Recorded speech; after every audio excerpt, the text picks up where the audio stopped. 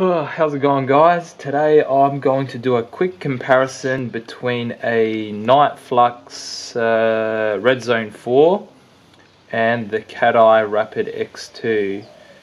Now, first things first, the main reason why I got each of these lights is that the Niteflux is made in Australia, and the Cateye, funny enough, is made in Japan, as you can see over there, and it says it on the box as well.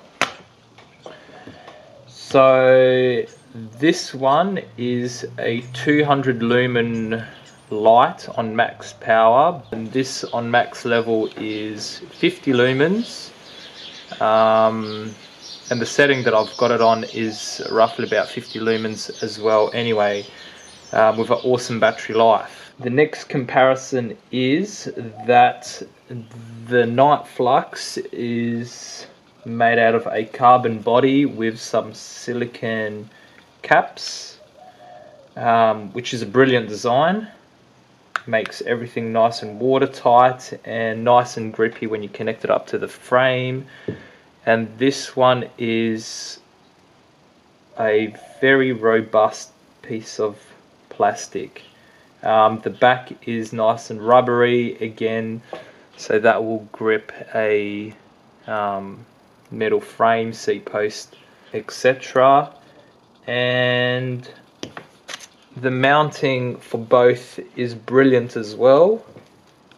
The Niteflux uses a heavy duty strap, and this uses simple sort of rubber rings. And because both of my seat posts on my bikes are more of a larger size, so what I decided to do is you get two straps in the packaging. I've just wrapped one around the other one, and then when you put it around the seat post it fits perfectly. Alternatively, if you do break the loop, you can just use a simple sort of heavy duty rubber band or something, and it should hold it as well. Now, there is, I think, 8 settings on this, and there's about 6 settings on this. I've got this one set on my favorite setting, which is that, and this one is set to I think it's a rapid setting. Okay, so let's whack these onto my bike. Hello!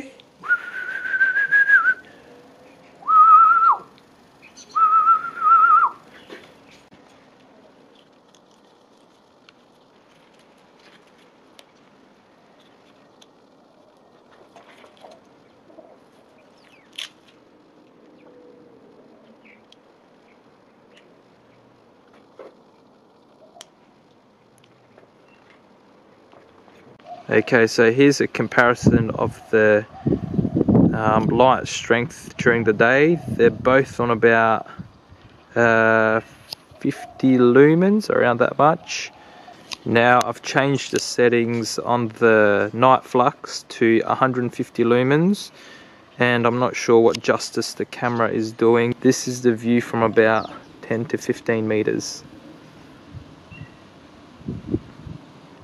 So you can definitely see that there's some flashing going on there, and we've got one chicken there, and we've got another chicken there. Not supposed to be on the bloody veranda. Bloody chicken's gone in for an inspection. Hopefully she's not hypnotized. Oi, what are you doing? Get off the bloody veranda. So I'm on about a 45-degree angle, and you can definitely still notice the flashing, annoying lights. This is nearly 180 degrees, and you can definitely notice it as well. So here's a light comparison. The Cateye is on top, Niteflux is on bottom. This is from about 20 meters away, and this is about 270 degrees to the side. other side, and you can see that the lights are visible from nearly 360 degrees.